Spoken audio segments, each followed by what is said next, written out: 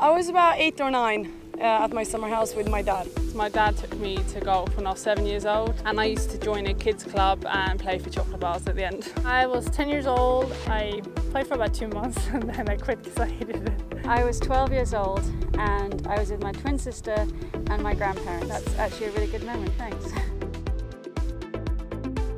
I've had 3, one in college and one time with my friends, and then 2 years ago at the British Open, just a practice round. At the same course where I started, it was a 7-iron and I actually didn't even see it. Same week as I won the Swiss Open, and I hit a 9-iron and it pitched behind the pin and spun back about a yard into the hole. I honestly don't know. Well, I've had 12, but I couldn't name you more than a couple of, well, 3 or 4 of them. The ladies British in Wales, McKennis Golf Club, 154 yards, 9-iron. The latest European Tour event, it was in Barsebäck, Sweden. And I hit this perfect little 5-iron, I can't remember how far it was.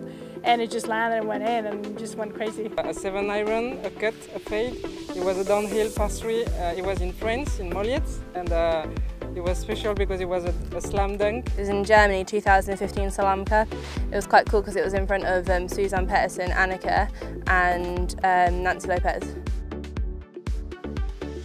I was winning the Moroccan Championship against the men. 11 or 12, it was like a state championship thing. Well, my first win was the Belgian Open, 1985. Well, my first main victory was obviously the 2018 AIG Women's Open. So I won a major in my first start as a pro back in 2009, and it meant the world to me. The Biarritz Cup, it's a main event as amateur in France, something very special being French.